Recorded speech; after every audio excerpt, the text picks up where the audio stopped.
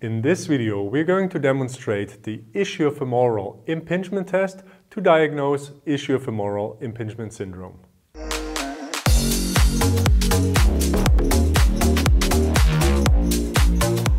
Enroll in our online course now. Link is in the video description. Hi and welcome back to Physiotutors. Posterior hip pain remains a challenge for clinicians. The following graphic from a paper of Gomez-Hoyos and colleagues in 2018 shows an overview about possible competing diagnoses. As you can see, differential diagnosis in the posterolateral hip region is definitely not straightforward. In 1977, ischiofemoral impingement, abbreviated as IFI, was first described by Johnson and still remains a disputed entity. Unlike femoral acetabular impingement that you know from the cam and pincer deformity, IFI is an extra-articular form of impingement. Toriani and colleagues in 2009 defined the syndrome as a decrease in ischiofemoral space between the lateral ischium and the minor trochanter and a decreased quadratus femoris space, again between the minor trochanter and the proximal hamstring tendons.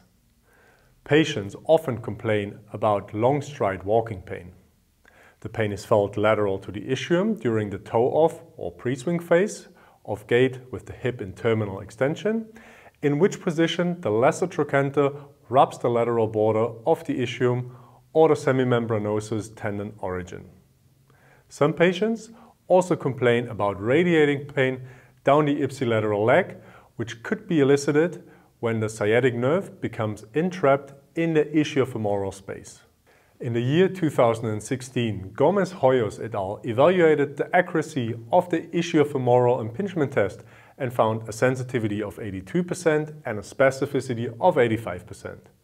The gold standard they used was a combination of posterior hip pain, abnormal MRI findings including a reduced ischiofemoral space or quadratus femoris space, and at least 60% pain relief after decompression surgery. This is the only study so far, and it was done in a retrospective study design, which might have missed patients who did not undergo injection or surgery. Additionally, the study did not determine intra or inter-observer reliability of this test. For all of those reasons, the clinical value of this test remains questionable for now. To perform the test, the patient is in side-lying position on the unaffected side.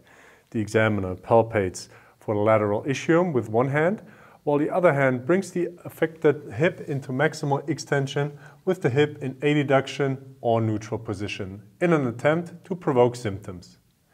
If familiar posterior hip pain is reproduced, the test is repeated with the hip in abduction, which should not reproduce symptoms.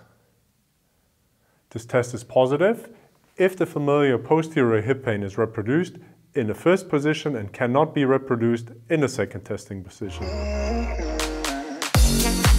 Alright, this was our video on the ischiofemoral impingement test to diagnose IFI.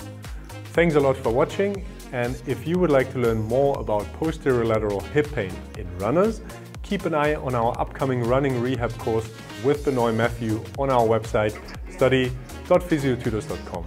I'll see you in the next video. Bye.